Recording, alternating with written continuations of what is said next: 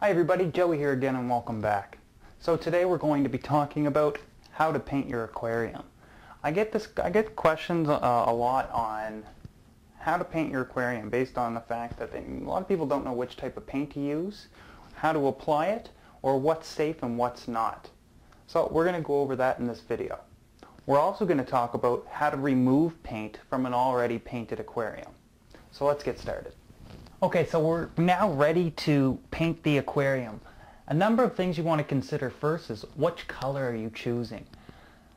I like to pick solid colors that are pretty dull. And what I mean by dull is not orange, green, things like that. I like to use either black or blue.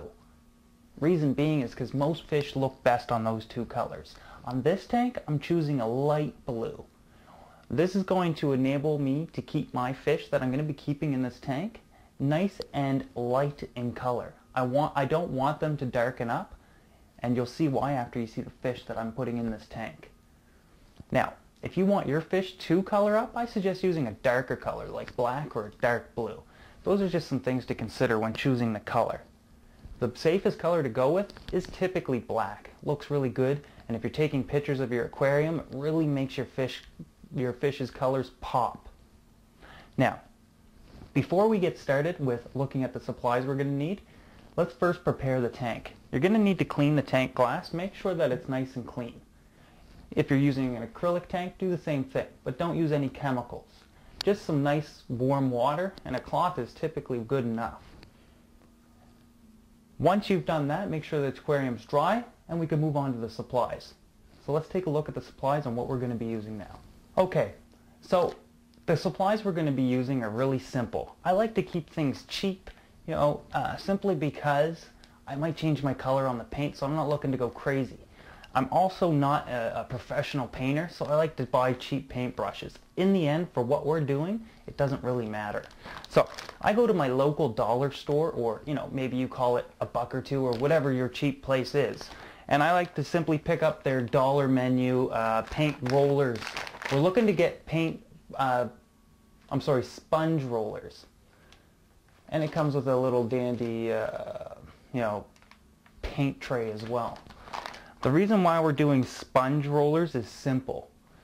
If you use a paint brush or a sponge brush, it tends to drag the paint across the glass and you don't get as good as coverage. You tend to have to use more paint just to cover the glass. With the sponge roller, it typically gets you a lot more coverage and goes on a lot easier. You also need to do less coats. As for the actual paint, this is going to be a big one for a lot of people. For the most part, any paint is going to be fine based on the fact that the paint's not actually going into the aquarium. If you are painting your tank with fish already in it, make sure the aquarium's covered tightly because the fumes might bother them. So now that we know that the paint isn't actually going to be into the aquarium and there's really no way that it can get in there, you still need to be cautious because of course you never know. So I like to use an all-purpose acrylic paint. I use this for a number of reasons. One, it's cheap. Two, it's completely safe. It's non-toxic. That doesn't mean I can go ahead and dump it into the tank as an additive, but simply gives you a little bit more peace of mind. Final reason is that it goes on nice and it comes off easy. You're going to see how easy it comes off at the end of the video. It's safe for both glass and acrylic.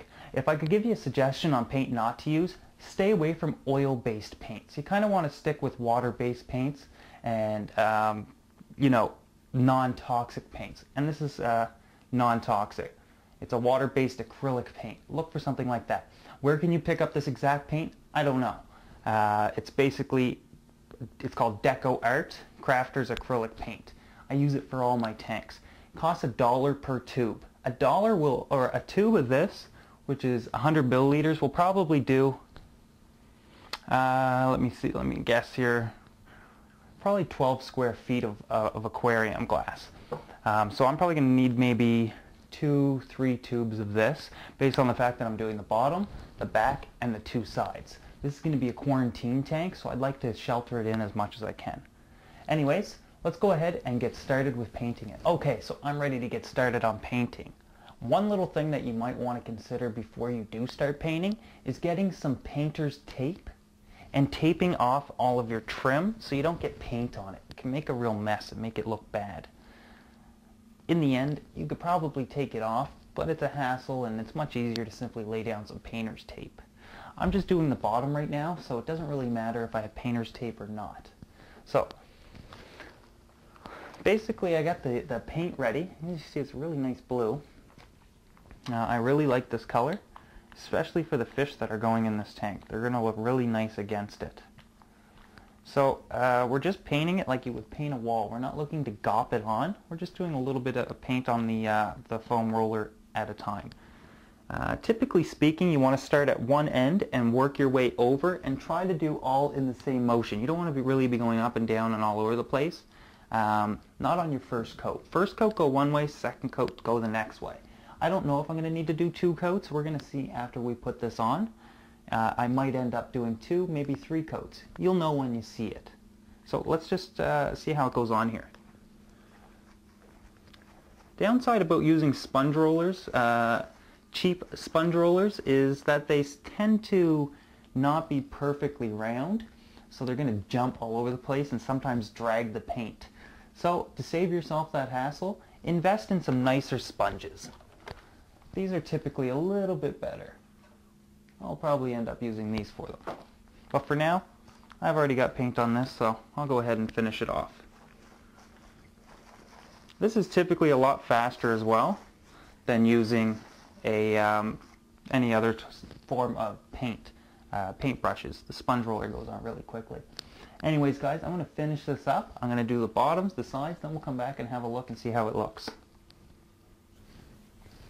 So that's it, tank's done painted. So I actually did overestimate exactly how much paint I would need. I ended up only needing 2 tubes of paint. Let me do the bottom, the 2 sides, as well as the back of the tank. Now, you might be wondering, why are you even painting your tank? Well, honestly, it comes down to personal taste and choice. I actually prefer the look of a painted tank based on the fact that, you know, most paper backgrounds don't look that great on a tank. Unless you get into, you know, using some sea view to apply your background or something like that. You know, they just don't look good. I like this because, you know, it's easy to manage. I can change it whenever I want. Makes the fish look great. And it's really cheap. Because I only use 2 tubes of paint, it only cost me $2. Another $1 for the paint rollers. So it cost me $3 to paint this. Based on that, we can estimate that it's going to cost me about $3 every time I want to change it too. It's going to take a little bit of work to change it, but it can be done. It can be done cheaply. Anyways, now that we've seen how to do it, let's find out how to take it off. Okay, so now that we know how to paint the aquarium, it's time we find out how to take the paint off of an already painted aquarium. Not a lot of people want their aquariums painted, and if you ever buy a second-hand aquarium, sometimes they just simply come painted already. Perhaps you want to switch the color as well. Switching the color of your aquarium is going to be pretty simple. All you're really going to need is a vacuum for the paint that you're going to be scraping off, obviously. You're also going to need a straight edge razor. Pretty straightforward, pretty easy to find. I also like to use a handheld scraper that the razor blade goes into. Simple as that. All it really is going to help me do is scrape the paint off of the aquarium. And it should come off really simply. So, starting almost anywhere, look how easy that comes off. Keep in mind, I'm still using the same type of paint that I'm taking off that I put on. I'm using more acrylic paint. It comes off and goes on so easily. Downside to it is that if you ever scrape it, which it scrapes pretty easily as well, you're going to have to touch it up, but it's not an issue. The plus side is that it comes off really easily if you ever want to change it. So basically guys, that's it. If you have any more questions, comments, or anything like that, comment in the section below. Anyways, we'll see you next time, and thank you for watching.